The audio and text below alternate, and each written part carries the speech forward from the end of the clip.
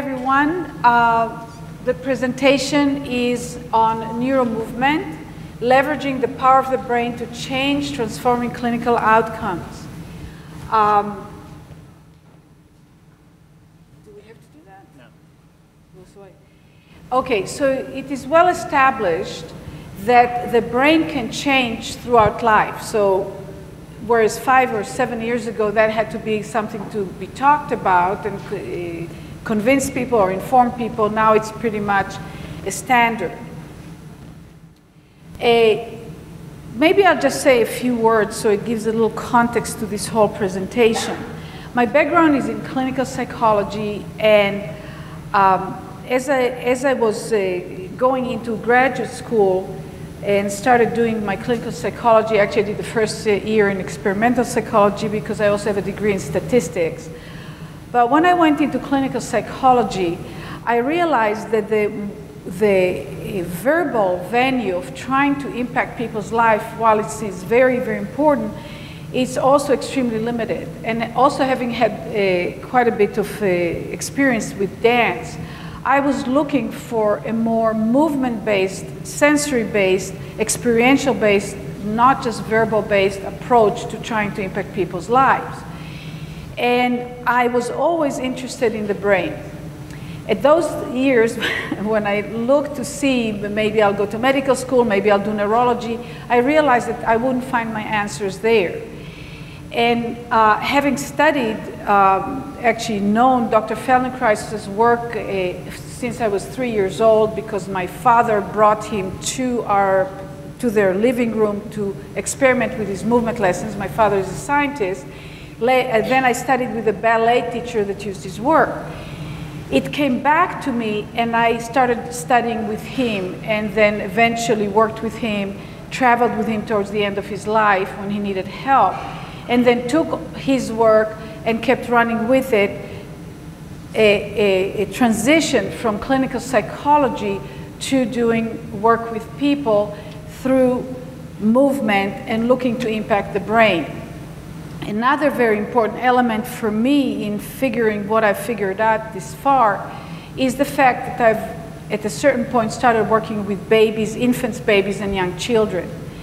And that was extremely compelling. I didn't have any education except the psychology, Piaget, that kind of background about children.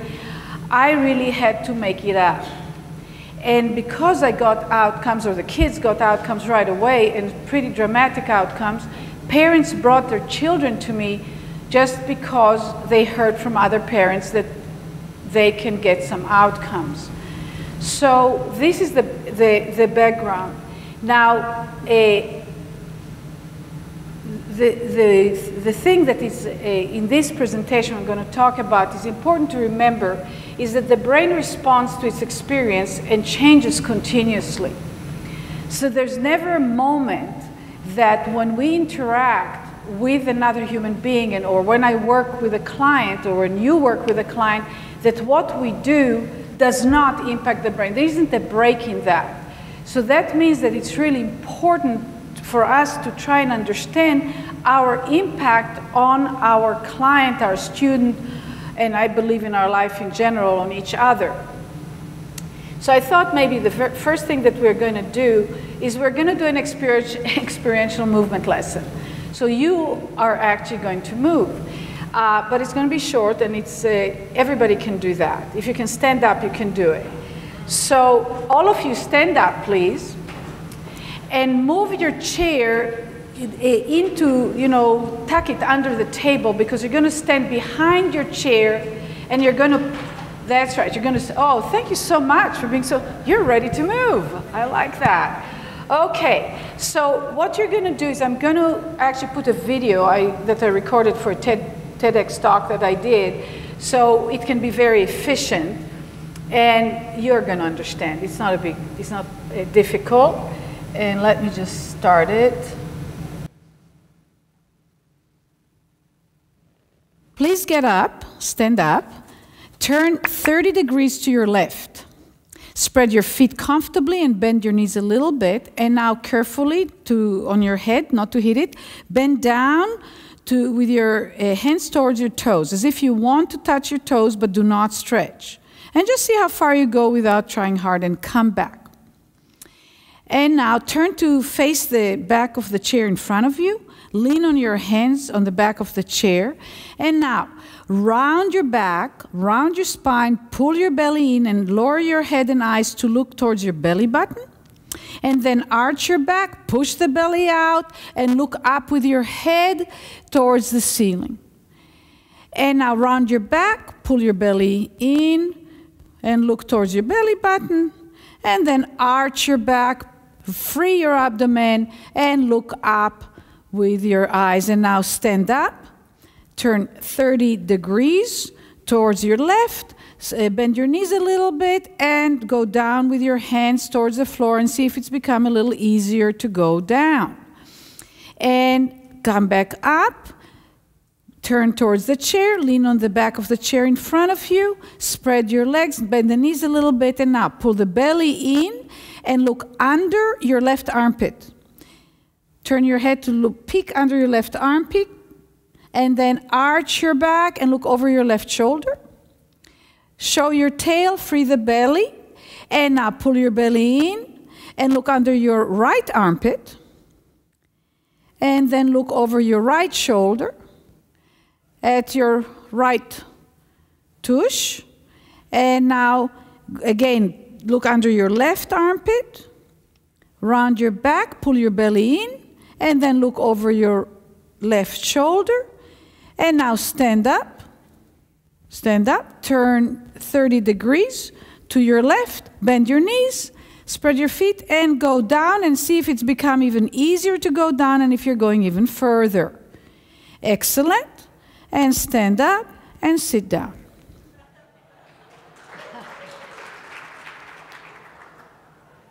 Isn't it fun to move? Yay. So what just happened? Your brain changed. Your brain can change in a positive, in quotes, or in negative direction. So very often now when people talk about brain plasticity or brain change, the assumption is that the change is going to be a positive change. And it's actually important to know the brain has no judgment. The brain is going to respond to its experience and the conditions which it has internally and externally. Of course, Dr. Herbert spoke about that extensively in terms of the internal conditions.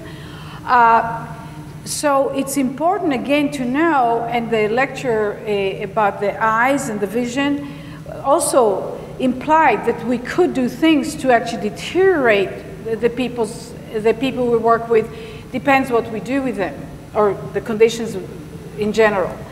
So we can look at the arc of life, and the traditional, and still I believe for most people, there is a very intense period of growth, vitality, learning, acquisition of skill, and then there is a plateau that has whatever length it has for people, and then usually gradual and then accelerating the deterioration of function and deterioration in brain function, brain activity.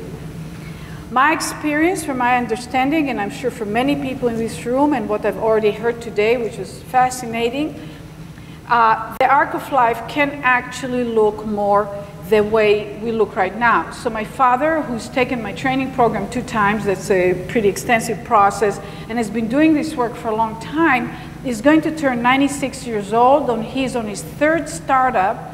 The last one, he does it with my brother 2 years ago. He's an inventor, he's a chemist, biochemist, and he just is flying today, I don't know the time change, from Switzerland back to Israel. He lives in Jerusalem, and he took a week on his own because he wanted to detach and contemplate. And he goes to Switzerland, to a place where he can take hikes in the woods, right? He has his favorite place. So he definitely does this curve. He's a sample of one, but we can always start somewhere. So let's look at 2 kinds of brain plasticity. And the two kinds, the first plasticity and the one that we look to evoke, or I look to evoke when I work with clients, is the plasticity of the new. That means new connections, creation, invention, taking risks. There's a lot of risk in change for the organism. Breakthroughs, new possibilities, transformation, and increased vitality. And the other kind of plasticity is, again, I'm sure I'm talking to stuff that some of you know very, very well, if not all of you, but I'm just going to go through it quickly, is Hebbian plasticity, which is also extremely important. So habits have gotten a really bad rap, but if we stop for a second and we think what will happen if we wake up tomorrow morning and we would lose our habits, or too many of them, it would be very sad. So our ability to just get up, walk around, brush our teeth, put our clothes, figure out, oh, I've got to do this, get into our car, or whatever it is that we do, is extremely important. So the automatization of our functioning is extremely valuable, and there is during the learning process, certain parts of the brain are more active, and as it gets automatic, actually other parts take over to a great extent. Now, at the same time, there's a big risk with habits. And it's very, very important to understand in terms of recovery, in terms of acquisition of function, improvement of function, and rehabilitation. So Hebbian plasticity is formation of habits, it's repetition, it's automaticity and reliability, it's sameness, it's risk of being stuck, it's survival, and it could be gradual loss of vitality. And that occurs when the balance in the brain in terms of its readiness to do the new versus its ability, versus its reliance on habits gets too heavily weighted towards the habitual. That's when a lot of negative things I find, pain, loss of flexibility, and then also in terms of rehab are very important. So I've already said that. So I would like to speak today, what I'll be focusing quite a bit is tools for practical applications of brain plasticity principles based in neuroscience. That means when we want to drive positive brain change, how can we do it? So now that we know it's possible, how can we do it? Is doing a, 20 word, how do you call those? Crossword puzzles. Is that going to get me the best brain I can have? Or what can I do? And what I'm going to present to you are going to be not so much content-based what to do, but process-based what to do. That means principles that you can bring into pretty much any activity, and that will wake up the brain and will wake up more the processes of change, of learning. But first, what is the job of the brain? So if we look at the heart, it has a job, eyes, everything in our body, every system in our body has a job. The question is, what's the job of the brain? Now, again, Dr. Herbert Martha has spoken about it in the metabolic level and all that. When we want to look at an overview, what's the job of the brain? Because if we want the brain to function better, we might as well know what we want it to do. And the job of the brain is to put order in the disorder and to make sense out of the nonsense. So, for instance, working with a child on the autism spectrum, working with children on the spectrum, one of the ways to look at their condition is that they have a terribly hard time putting order in the disorder and making sense out of the nonsense. Because until the brain does it, it's nonsense, it's noise, it's stimulation. But it's so that the ability of the brain to do that, to do its job, is actually can fluctuate enormously, definitely between people, but also within the same person. So if tonight you're going to drink too much, your brain is going to degrade in its ability for at least a little while to put order in the disorder and make sense out of the nonsense. To continue, I have realized over the years that a very important distinction that needs to be made is the distinction between a mechanical system and information system. So when we try to influence the brain, so for instance, a child that cannot talk.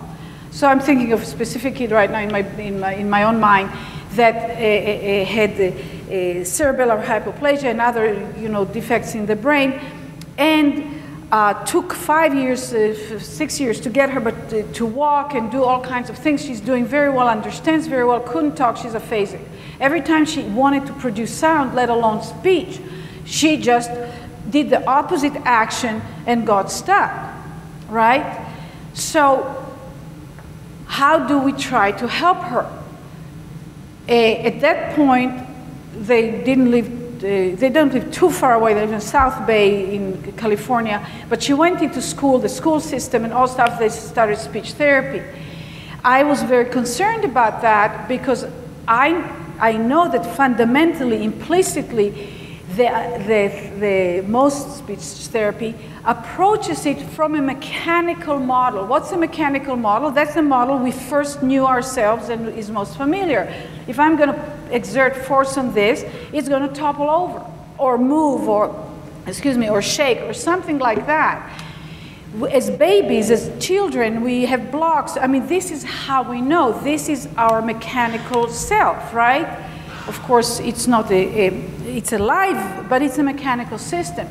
We try to influence something like speech, for instance, for a child, where the therapist actually tries to exert force, try to make the brain do the thing it's not doing, somehow through a mechanical intervention or anything as close to it. So I got an email that said the mother said she has a very nice speech therapist, it's going really well, she's not talking, which for me was a question mark. And then she said, but the therapist says that her facial muscles are too weak. So if they were stronger, she would talk. Could you give her some sessions to strengthen her face muscles? I emailed the mother back. We have a very good relationship. The girl has come to life through our work with her. And I said to her, so sorry, I'm not a muscle specialist. I work with the brain. So she emailed back and said, so very sorry. Because from my point of view, the muscles in the girl's face are plenty strong. There's no problem there. And if they're weak, it means that the mapping of the muscles in the brain is not sufficient. The brain is not recognizing those muscles. And there are ways to work with that for sure. But the reason she didn't talk is the brain was doing something completely, excuse my language, cockamamie, that stopped her from being able to talk.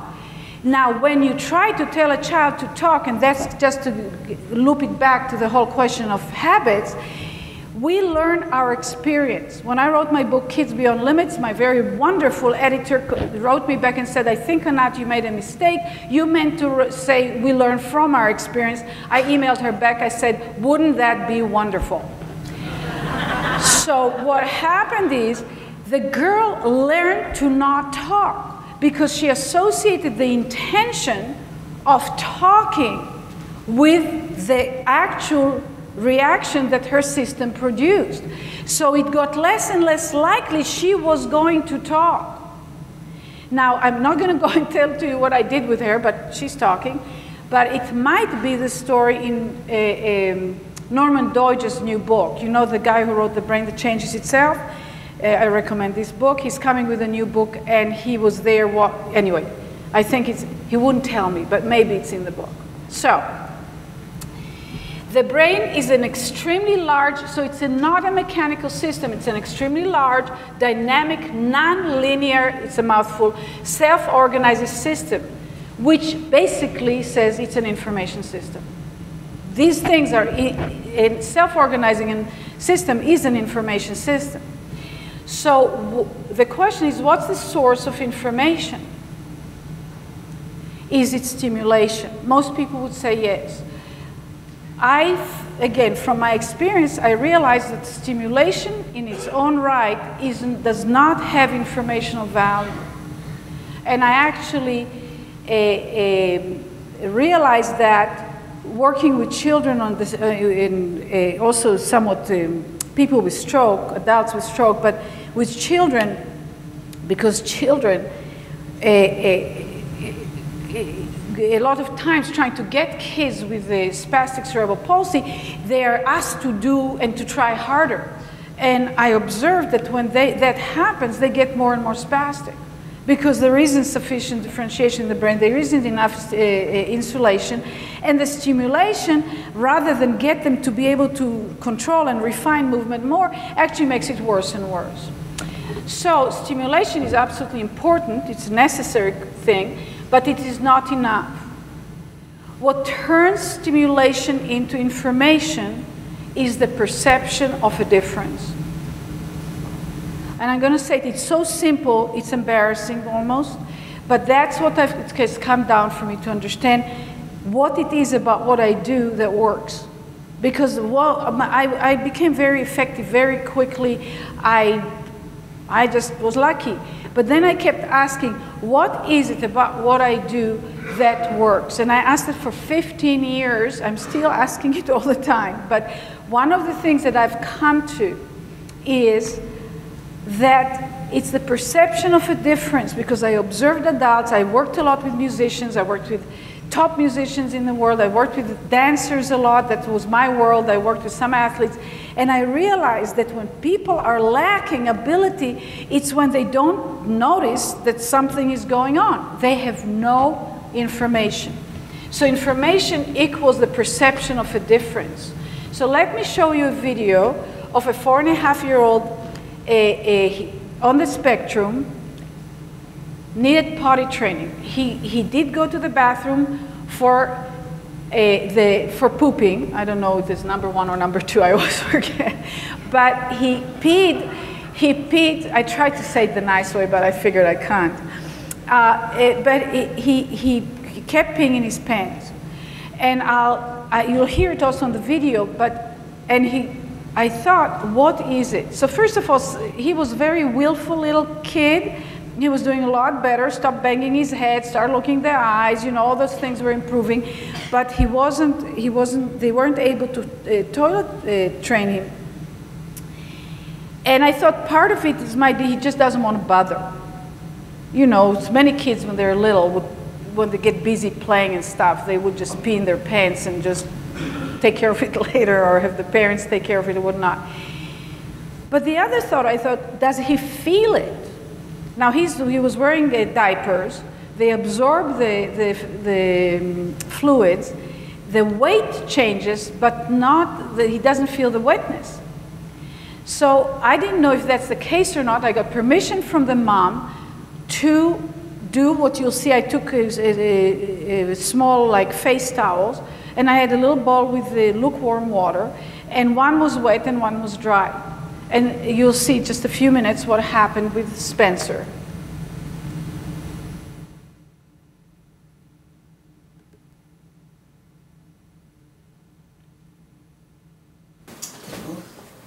Okay, sweetheart. Now, I'm going to touch your leg, but you're not going to look. And one towel with those little towels. And one towel is dry and one towel is wet. And you tell me either if you know or if you guess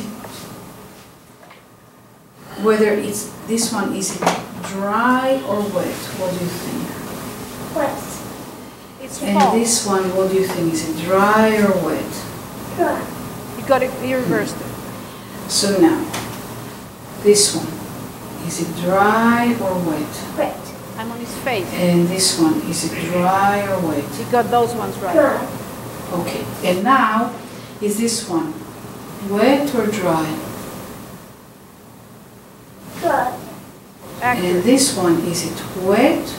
Wet. Wet. And this one, is it wet or dry? Wet. And this one, is it dry or wet? Wet. Really dry. I'm doing the same one again. Is it dry or wet? What do you think? Dry. Okay, now I'm going to do it on your back, okay? So now, this one, is it wet? Wet. Okay. This one, is it wet or dry? Wet too. Okay. And this one, is it Wet or dry? Wet. And dry on the bottom. That's right. It's and this right, one because I touched it to both ends of the towel. I didn't know it. So now he's doing better than me. Dry. He is. Okay. And this one, is it wet or dry? Hoppa. And this one, is it dry or wet? Wet. Being dry. Okay. Now I'm going to do it a little bit on your tush. Just at the top of your tush, okay? Here we go. So this one, oops, it's not tight. Here we go. Is it wet or dry? Wet. And this one, is it wet or dry? Wet. And is it dry or wet? Dry. Is it dry or wet? Dry. Okay, you have perfect identification. What he needs to wear pants and feel when it's wet and dry, because I just occurred to me as I'm doing it. Those chemicalized things, they absorb all the wetness so you don't feel it. They're designed to not be felt. It's the only thing you can feel is the weight of it, the bulk, the volume. Your shirt is dry, your pants is dry. Yeah, but you're wearing a diaper, and your diaper, when it gets wet, the pee goes right through it so you don't feel whether it's wet or dry. He simply needs to feel when he pees in his pants. So he should wear underwear? Underwear. Normal kid underwear. No underwear. Well, Pull-ups. no, you're If getting... you're out of diapers. You're not going to wear diapers and you're not... Good, that's a good thing. But that's if we're in diapers. Let me tell you what's a good thing. It's a good thing for you to feel when you start peeing in your pants, because you'll feel the wet right away, and you know what you'll do? What? You'll run to the bathroom and finish peeing in the bathroom. He never wet his pants after this session. That was it. It was over. What did we do here? The perception of difference.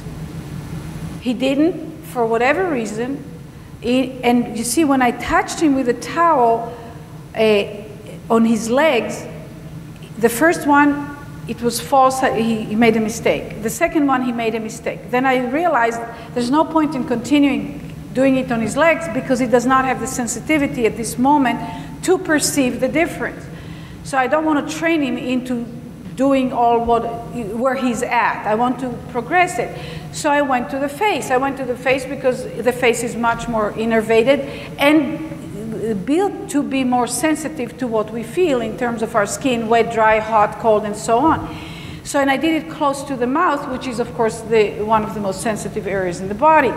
So he identified it around the mouth. He could identify it. He eats, he drinks, he figured that one out.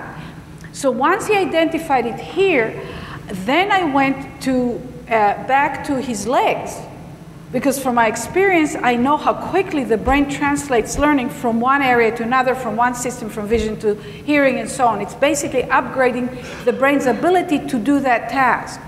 So he did it. And then you could see it got faster. The first time I identified it correctly, it was the slowest response, and then it got faster and faster and faster. And it's just a few minutes. It's amazing the speed of the change. And it's just an example, and it's such an clear example of perception of differences that I decided to bring it here. Now, he didn't want to change, but that's where he's 4.5 years old, and he doesn't get a say in that. And he could perceive it. So that was it. He could do it, and he was compelled to do it. Like everyone here in the room, all of us, believe it or not, even for me, we were toilet trained way back, and we learned it. Pretty much everybody learns it, right? So, just a couple people, what do you think you're looking at? Say something. You can't fail because it's not defined. Yeah. What? Rectangles. You see rectangles. Excellent. Somebody else. Lego. Perfect. Anybody else wanting to say something? No. You're not used to doing that in what? You see a dog. Good for you. Excellent. What is this? You can say mess. You can say anything. What? More rectangles. Squares. Okay. What? Anybody? 9/11. 9/11. Oh, that's sad. Ooh. Okay, that's what you see. What do you see here? Easy. What do you see here? Okay. The reason I call it the DAC, I actually do a full lecture on that. But that is a visual, I think relatively easy visual representation of the process of differentiation integration and of the process of how, in a, of course, dynamic, multidimensional process happens in our brain. So when we start, when we don't know something, we always have to start where it's not there. If something's going to be created, it's not there. Through perception of differences, actually the process of differentiation happens and literal growth of connections between cells and so on occurs. And as we differentiate, so if you think of a young child, and that's a newborn baby, they have primarily random movements. They have also reflex movement and random movement. They don't have organized intentional movement yet. That random movement is the basis for the future controlled movement. And when that movement is denied, either I had one kid, I write about it in my book, that was put up in full body cast because he had what the doctor described dislocatable hip joints. So it was a mechanical, an imposed reduction of those random movements. He couldn't figure out how to move. Perfectly healthy baby, the brain didn't get enough of that information and those perception of differences and experiences to work with. So spastic cerebral palsy, or the other kind of cerebral palsy, reduces a lot the movement. That's actually, in my world, children with cerebral palsy mostly don't move because they don't get the experience of random and a lot of variability of movement, and the brain can't figure it out. So it's not like we have a switch in our brain that at a certain age something is switched on and then we know how to do a movement. It's this massive, enormous amounts of differentiation and neural networks from which we carve out, integrate, that's another way of saying it, integrate specific movements, specific actions, specific skills, and then we can keep that process if we keep it open. We don't just automatize it too soon. So this is the process through which, and maybe Neil can talk about, are you up to talking about that? A minute about this research of the power of perception of differences as a source of information for the brain to reorganize and change us in so many ways. In this case, it's pain reduction. Yeah. So yeah, I'm Neil Sharp. I'm from the UK. I trained initially as an MD, and then got to this point in my career through a very logical progression of leaving medicine to become an opera singer. And then I discovered Anat 10 years ago, felt her work in my own body as a result of work I was doing for my singing, but realized it was something to do with my brain that my medical training hadn't prepared me for. And I was so curious, I had to come out here to the States to study with her. And for me, the very exciting thing has been she only speaks from her experience. I realized that very early on in my training, so I had a great confidence in what she was teaching. And I saw the results she was getting, which were beyond what I thought was possible. And in that intervening 20 years from my leaving medical school to finding her, a lot happened in our understanding of the brain. There's a long way we still have to go. But I realized that, once I started to sort of have a clear idea of what she was doing, that actually neuroscience was beginning to catch up with what she and people like her have been doing through their own experience, through working with people. So she came to write her books, and she said, Neil, this is what I believe. Can you go out there and find out if anybody else has been working in this field and has done any research that backs it up? And very quickly, very excitingly, we began to find a lot. And this one is we found it recently. Obviously, it's sort of 5-6 years old now.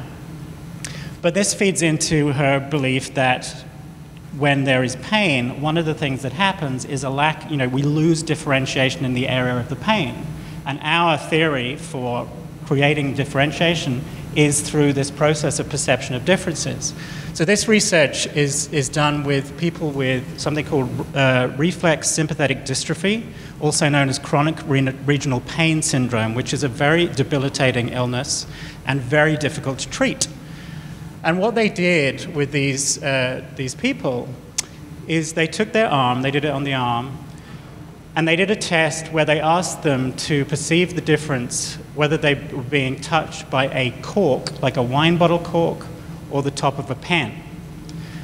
They did this over a period of weeks, and there was a marked decrease in the perception of pain and a marked decrease in the level of disability. They were able to function much better.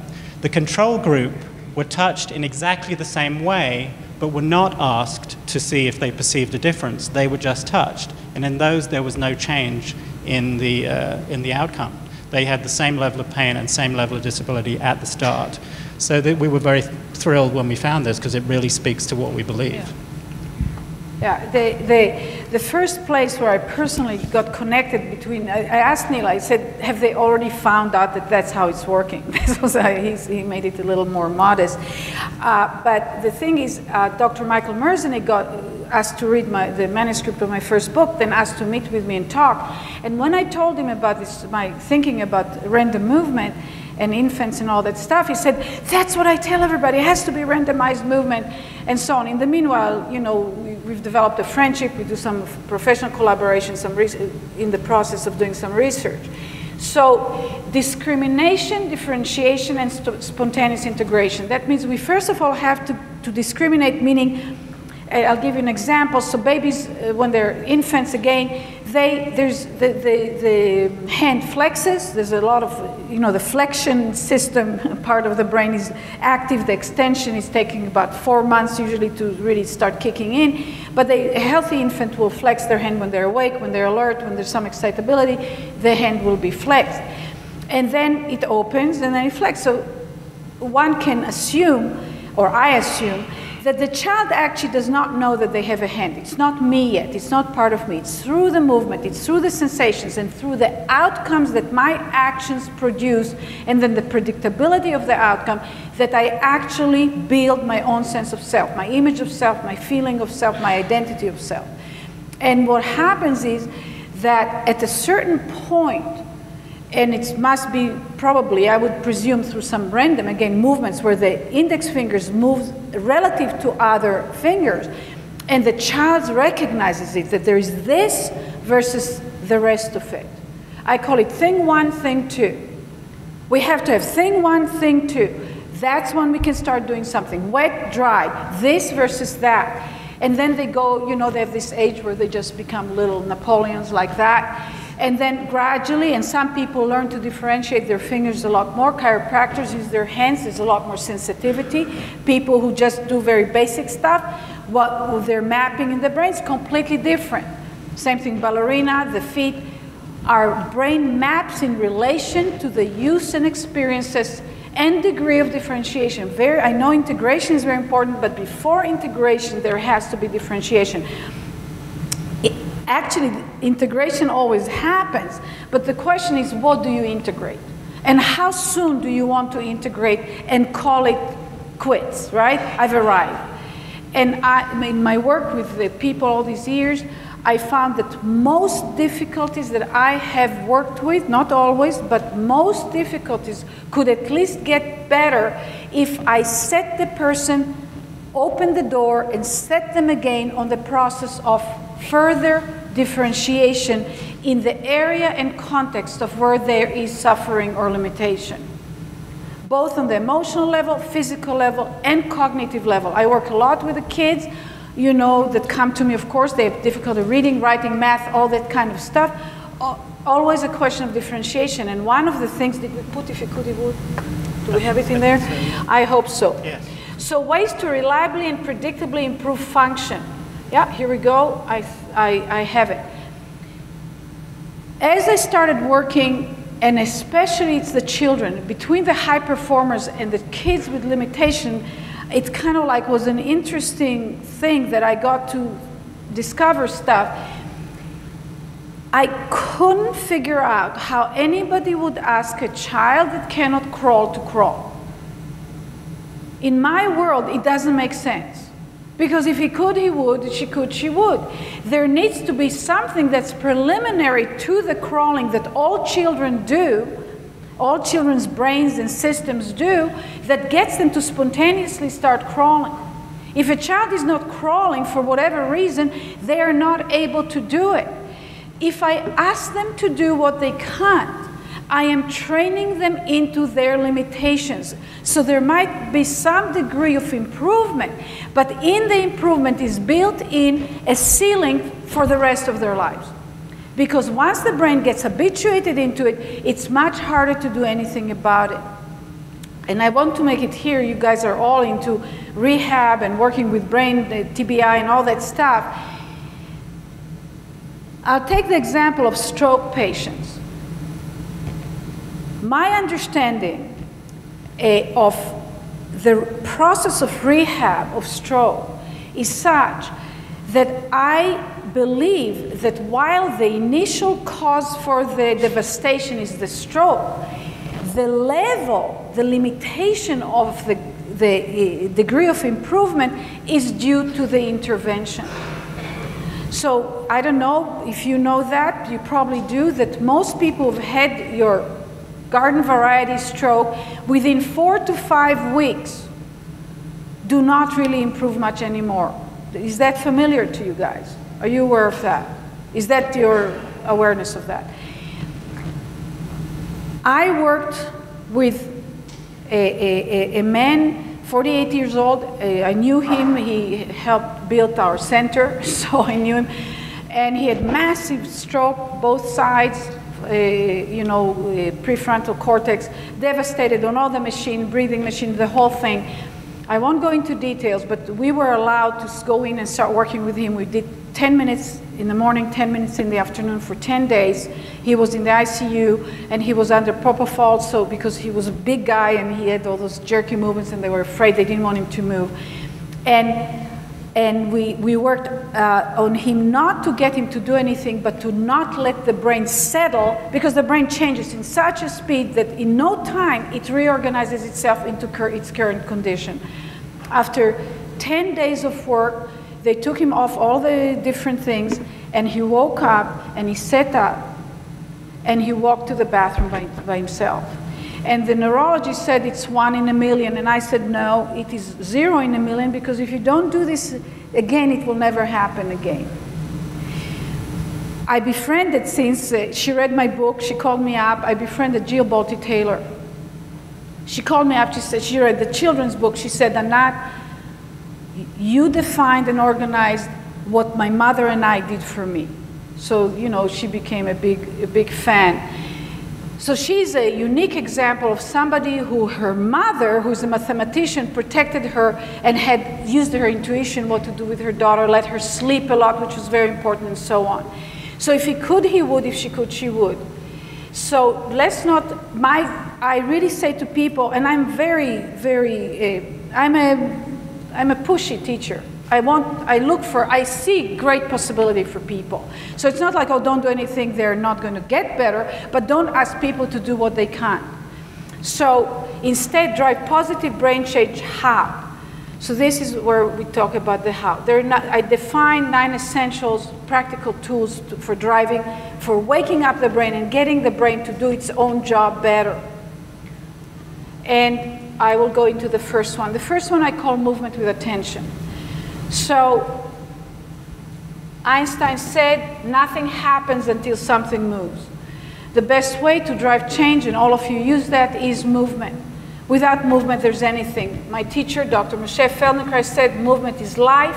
Without movement, life is unthinkable. He was a physicist, and that is what I call it, is movement is the language of the brain. When we use movement, and in a minute I'll say other essentials, with the other essentials, we really communicate with the brain. We really connect to the other person, and we facilitate for the person to start doing their own growth and reorganization. Daniel Walpert, and if you haven't seen his TED Talk, he's from Cambridge. I recommend to look at it. He says that the only reason we have a brain is because we move. Once you take movement away, the brain is unnecessary. And I think he's fun, and he's very adamant about his ideas, and I like it. So now let me show you a video before we go into the 9 essentials of a 21-month-old baby, child, is not, I don't know, toddler. He was just diagnosed the week before as having autism. I was the first person to interact with him afterwards. Just so you understand some of the sounds you'll hear, his twin brother is there. And his twin brother is much stronger, by the way, snatches his toys, pushes him over, and so on. You will notice it anyway, no question about it, but I just want to say the father was holding him standing in the beginning. Most of the sounds actually come from the brother, from the twin, but the father was holding Jonathan, and he was just arching, you know, that involuntary arch back, violent arching, and it was like a cycle in the brain, just arching, arching, arching.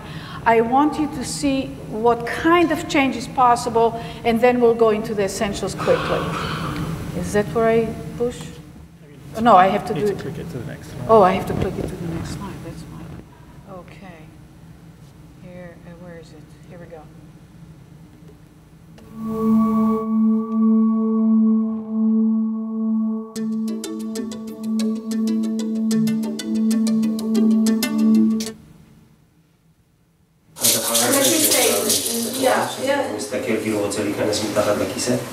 Okay, I don't know that it's a problem or not a problem. I can't say for sure. But what I can say.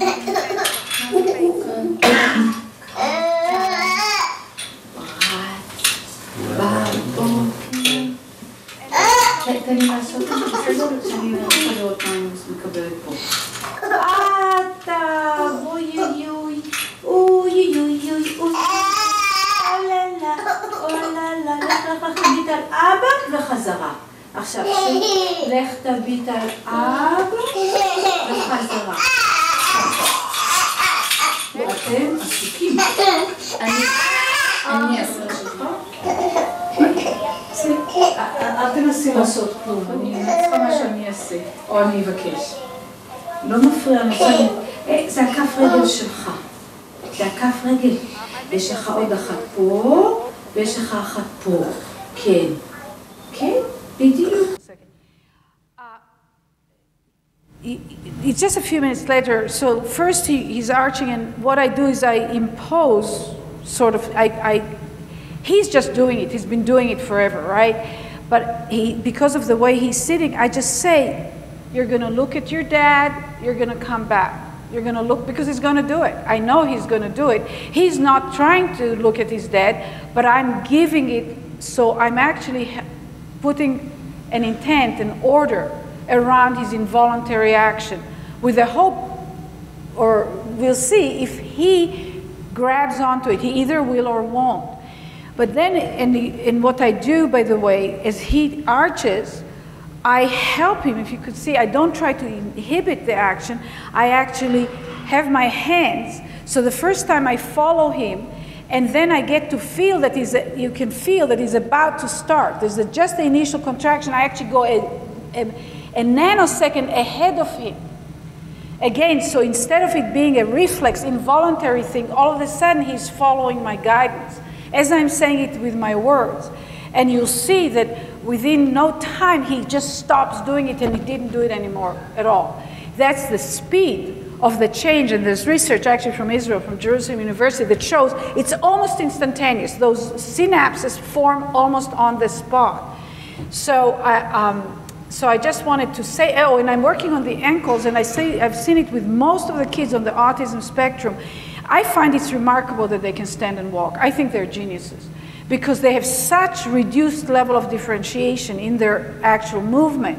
The brain is actually having, that's part of how to understand the condition. So when they walk, the ankles have to rigidify to keep them up, because they don't have the freedom, they don't allow themselves the complexity of self-correction and the speed that otherwise would be necessary. So I go into those anyway, so that's just to explain to you a little bit, because most of you, I believe, are practitioners, so you have some idea of what it is I'm doing. Ken. And I don't force it, Respond, and that's when I know I'm talking. נוריד את המקום את הגרב, ובוא תראה, יש פה קפה, יש אצבעות,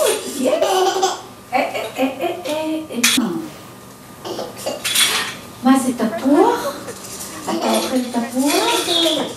איטי, איטי, איטי,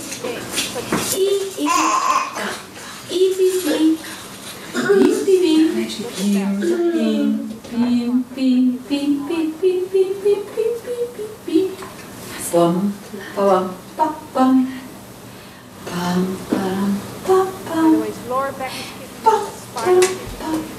That means the brain is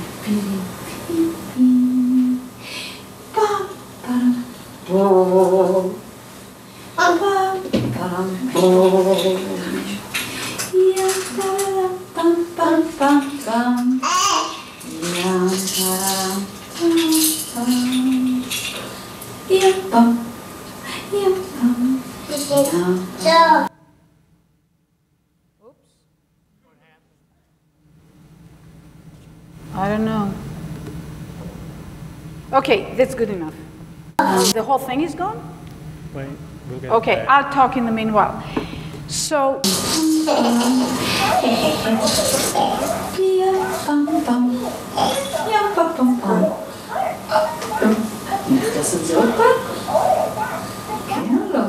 And Jonathan did not have contact with his eyes, and when we called him, he never came. He didn't respond to us, and now he's a completely different kid. He's he really here. He can fight too now. Yes. Before he couldn't fight his brother. Now he can fight. That's good. Yeah. And he eats better, he responds to what we have to say, and when we call him, he comes. Great eye contact, which he didn't have almost at all. We couldn't really reach his eyes, and he eats a lot better. Before, he used to come with the food to his mouth, no way. He would turn his head, and now one more thing is that he can play with other kids, which is something that we didn't get to have before. So big improvement, and talking a lot more, expressing himself more. Words, yes. Thank you and stuff like that more.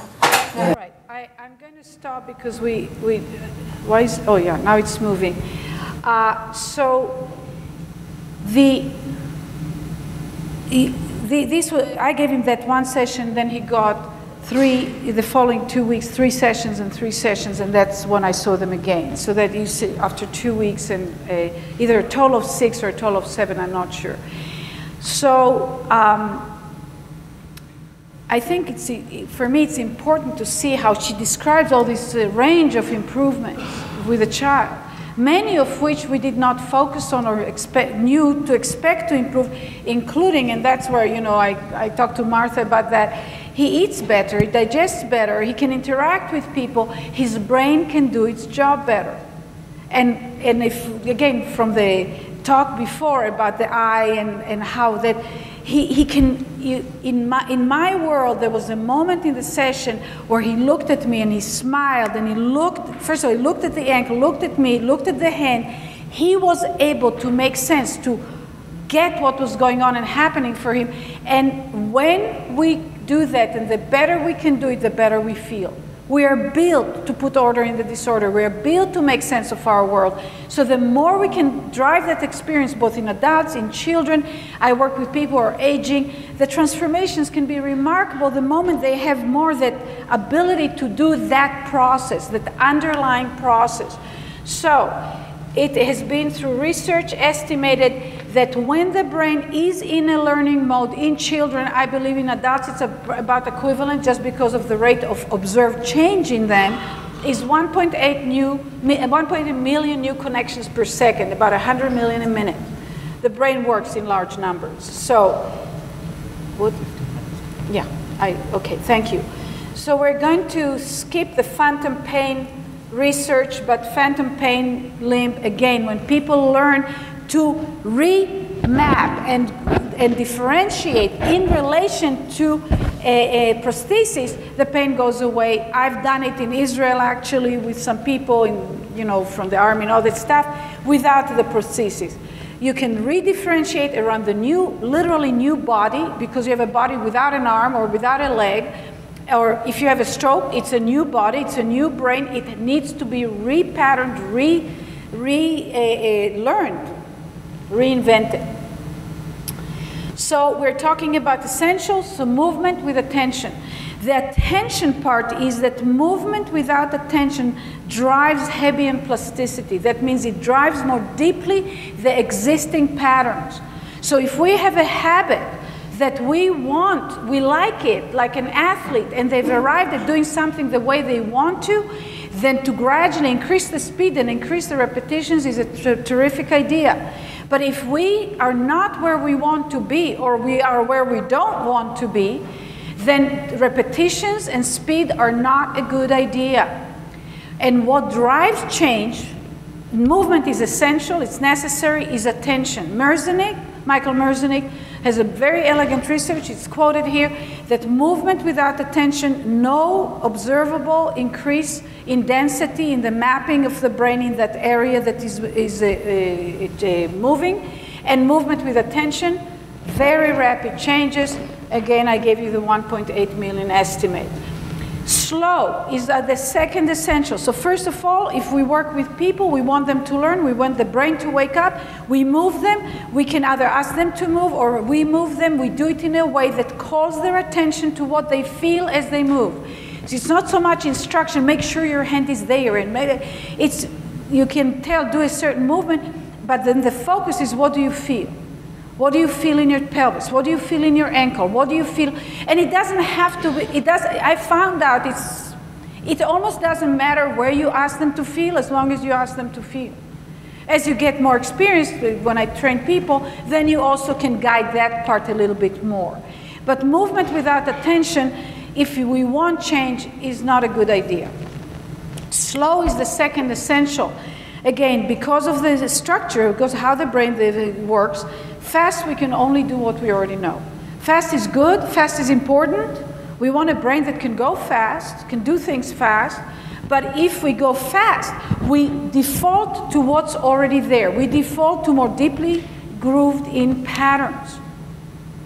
We don't do something completely new when we go really fast. That's one of the big mistakes in, where's the lady with education in schools, where they ask kids, when my daughter was in the second grade, I think, first or second grade, and they used to time them on a lot of simple, they asked them to do in 20 minutes 100 little, addition or subtraction. And I went to the school and I said, that's what you have computers for. I want her to think math. I don't want her to do little stupid computations fast. I want her to have the time to think. Once she understands math or the basic stuff, the brain does it fast. But what's valuable is that the mathematical thinking is not the speed. We have computers. Then speed gets also useful. So when we want, I work a lot, and by the way, that movement lesson that you did, I got you to move a few movements, you failed, you do this, you do that, and the change happens. Slow, very powerful tool, enormous, sometimes only slowing down the action, it starts transforming. And if you pay attention to what you feel, it goes even faster, and we will keep going. Subtlety is the reduction of force. We are talking about perception of differences. Movement with attention is perception of differences. Slow allows for perception of differences, gives the time. Subtlety, that's the reduction of force. The Weber-Fechner law, the more intensity there is to the stimulation, the more added stimulation we need in order to perceive a difference. Right? So we dim the light for you to be able to see this better. We put up the light, you can't see this so well. You can say noise to stimulus ratio, any way you want to talk about it. When we reduce the force in the joints, in the muscles, emotional force, mental force, like you've got to understand it, or you've got to give me the right answer, or stuff like that, we reduce the ability of the system to notice differences and to gather information with which to problem solve. So going gently, going slowly, paying attention to what we feel, that is incredibly potent, really incredibly potent. You saw me doing it with little Jonathan. That's what I did with him. In 10 minutes, the lesson was over. I mean, there was nothing he could learn more in those 10 minutes. It was so much change. The next one is variations. Variations is intentional introduction of differences. So again, usually people are taught to do things the right way. So people are taught to play the violin, hold it like this, hold it, no, that's the right way. The least potency of use of the brain. Because the brain needs and thrives with variability.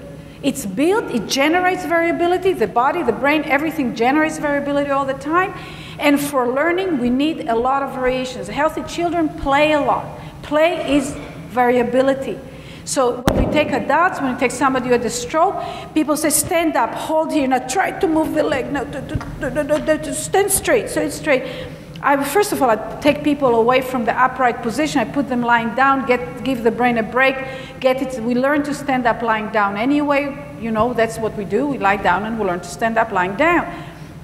So you take away the demands of organizing in the gravitational field to begin with, but then it's variability. You do it like that, and you do more like what you're already doing, and do it a little bit more. Now do it a little less. If you want somebody to get straighter, get them bent more, then they know what straighter means. We need to perceive differences. Variations are very, very powerful. I use them a lot with the musicians and dancers. Very, very powerful to drive change. I'm not going to do that with you. No time for that. The next one, the next essential, flexible goals. So somebody comes, we know where they know where they want to go, the parents know where they want them to go, I know where I want them to go, but I have to really have a relationship to the goal where I can throw the goal way into the future and allow the process to happen, allow the richness of the information. Remember, the brain is an information system. It has to do with managing the expectations of the client, and it's also very much a form of internal, I don't know, we have to upgrade ourselves. We can't get attached to an outcome right here, right now, because the system has enormous amount of possibility, but if we narrow down that we have to get the outcome now, very often we can't get to it, because we shortcut the richness of the process that's required to get there. The first child I worked with took 9 years to get her to stand and walk, I mean to stand much sooner, but to walk independently, also cerebellar hypoplasia. Anyway, done. Next one, enthusiasm. Enthusiasm is, from my world, is a quiet thing, but it's the willingness and the ability to amplify internally changes. So instead of looking to make a big change, see, if we think of the brain as a quantum system, there isn't a small change and a big change, there's only a change. So if I observe a change, it tells me that something is going on. It can be the finest change. I know, okay, I've got that brain going. So I do another thing, I got a response, I've got that brain going. I can see if the response is positive, negative, I can adjust myself. It's a very dynamic process between me and my clients or the groups that I work with. But the enthusiasm, and I train people I work with and I train parents because I found that when the parent sits in the room and the child does something new that would be socially considered small and they internally get delighted about it, the brain of the child gets it better. It's like and without words, and now there's research that shows that that's the case, that the emotional communication happens and impacts the myelization in the brain. The next one is the learning switch. We're either in a learning mode or not. It's known from the way the brain works, with the biochemistry of the brain, and you learn to see, so just very simple examples. If somebody is really tired, I'm not going to try and get them to do something new. If a child is scared because the mother left the room, I'll bring the mother into the room because that brain is too busy feeling like it's about to die and it's in danger. So we want to create conditions, and of course that's where so much what Martha talked about is so relevant. Because sometimes we work with kids, that's how I got more and more interested in that aspect. In 4 minutes, they get depleted. They're very responsive, and then they get blacks under the eyes and say, okay, There's something they need there, nutritionally. I have no idea, it's not my expertise. So I started looking for people that could help me and help the kids. And of course, there's more and more people that can do wonderful work like that. Imagination with adults, very powerful. The brain does know the difference. It really does not know the difference. And it's a skill we can develop. And I said, and then awareness, it's the ultimate. And awareness for me, it's not a state of mind, it's an action. Everything is action-based for me, everything is movement-based, and awareness is something we do. It's a skill we develop. And when we bring awareness to our own process and to the changes that happens, or we bring awareness to the changes in the other person, it has an enormous, I call it awareness is the glue of the brain. Rather than doing 100 repetitions, become really aware and it's yours. You can really save a lot of time. How much time have I got left? That's all. I'm going to skip that. I'm going to skip that. I'm going to ask Dr. Melillo. Setcamp? Dr. Melillo is not here. What's number 9? Awareness. Awareness. Oh, I have gifts for you. You're going to get the list. Don't worry. I just remembered I have gifts for you. Can I steal an extra 4 minutes, Dr. Melillo? Sure. Sure. I want to show you a video, and then I'm going to tell you just very briefly about some products, but show you a video. Cypress. Cypress. Do you want just him, or do you want Amy and him? Amy, forget Amy. It's, no, okay, put Amy too, the mother. It's very important, actually, but Neil was the first one to give him the first lesson. The kid, you'll see, was devastated. You'll see a progression. He had the basal ganglia damage, right? And over a period of 2.5 years, right? Or 3, something like that. Right. So just know it took 2.5 years. It didn't happen in 4 minutes. Okay, when you watch it, it's not. And we first started seeing him at 9 months, and the mother had just been told that he will never walk or talk. Yeah, he doesn't stop talking.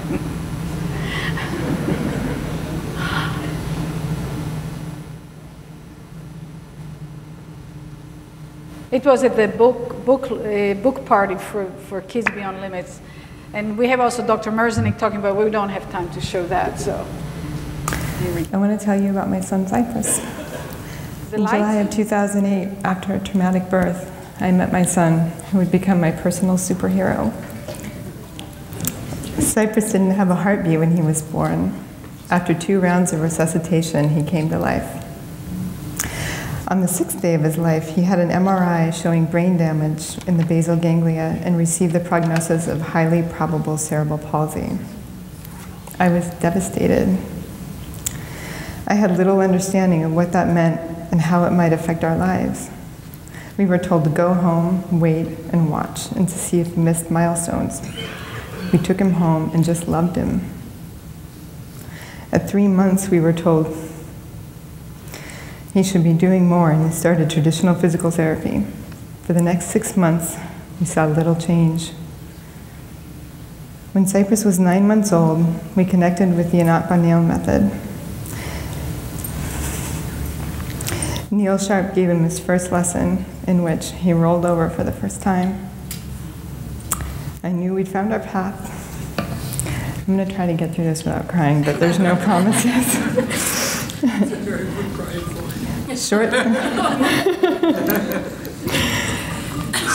Shortly after we met with Anat, she looked me in the eyes and recognized my fear and said everything is going to be okay. And I knew instinctively to trust her. We let go of traditional therapy and watched Cypress progress. He started rolling to get around, then commando crawling, and then onto hands and knees. And at 19 months, he was pulling to standing. At that time, we were told by our neurologist that in the future, we would be looking for a wheelchair because there was no way he was ever going to walk.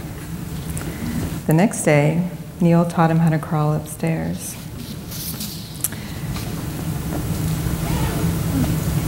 I remember saying that going to see the neurologist is like visiting the office of limitations, and I would rather come here to the center for possibilities. 3 weeks ago, Cypress started walking.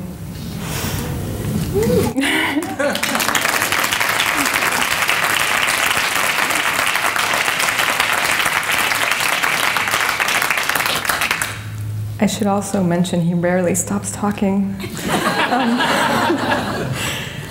I think there's some footage of Cypress that's going to be shown.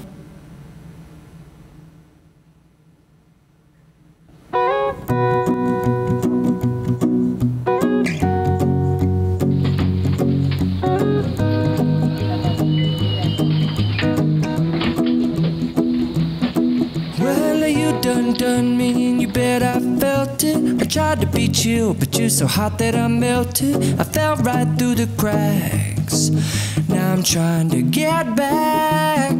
Before the cool done run out, I'll be giving it my bestest, and nothing's gonna stop me but divine intervention. I reckon it's again my turn to win some or learn some, but I won't hesitate no more, no more. It cannot wait. I'm yours. Very, very gentle, much more gradually. Just softer, okay?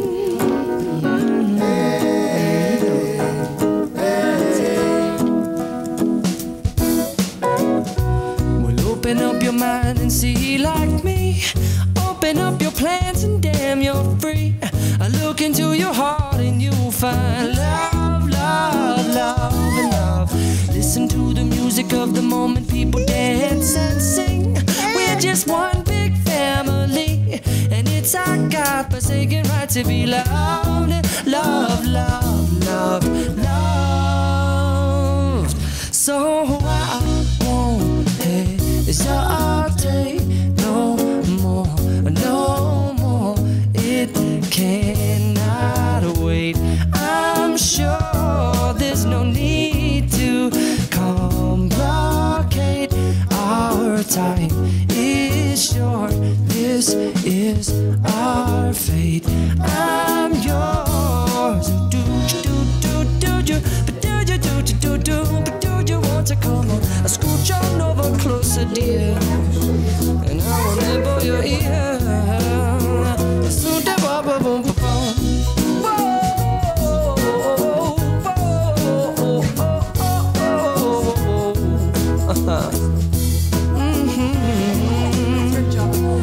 I've been spinning way too long, checking my tongue in the mirror and bending over backwards just to try to see it clearer. But my breath fogged up the glass, and so I drew a new face and I laughed. I guess what I'll be saying is there ain't no better reason to rid yourself of vanities and just go with the seasons. It's what we aim to do.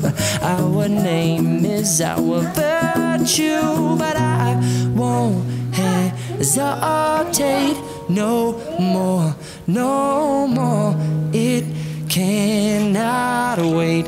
I'm yours.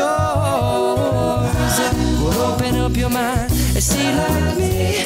Open up your plans and damn, you're free. I look into your heart and you find that the sky is blue. That's right. You got it, honey. There too. Two cypresses. You gonna jump? Okay.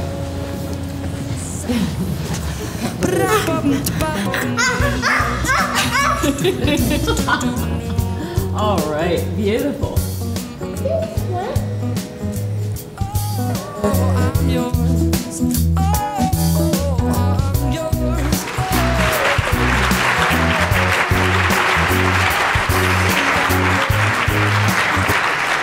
Thank you. I can't get enough of this, especially with a song. Yeah.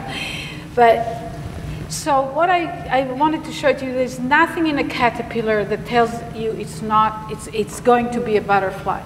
And that is the basis of this work. And for me, it's not the whole universe, but I feel that it's a very, very powerful aspect when we get the brain what it needs. And a lot of how to do it is counterproductive. So the first thing, not counterproductive, counterintuitive. reducing force, slowing down, all the things that we were raised to believe that are not how we get our goals accomplished. So anyone who's interested in the second room. Booth number 38. What? Booth number 38? Okay, you can take a free poster with the 9 essentials if you want to have it in your office or on your refrigerator or under your bed or anywhere. And we have a list of links, conversations with Jill Bolte-Taylor, anyway, all kinds of stuff and Articles videos, as well, and articles and so on. Of course, you will get a copy of this thing. And then I know Mike Setkamp, Dr. Setkamp wants me to mention that we teach professional training programs. We train practitioners. It's a phenomenal process. I tell people, if you do not want to really change, don't come, because most of the big part of the work is done through your own experience, lots of movement lessons, and a major progression. And you can hear details. There's a full catalog or a card. And then there are, I won't show it to you, I'm running late, but there are a couple books and there are videos if you're interested. You're welcome to get those. And I really want to thank you for the opportunity to present to you, because I know all of you are bringing enormous amount of value and to people and a lot of change and help. So thank you very much.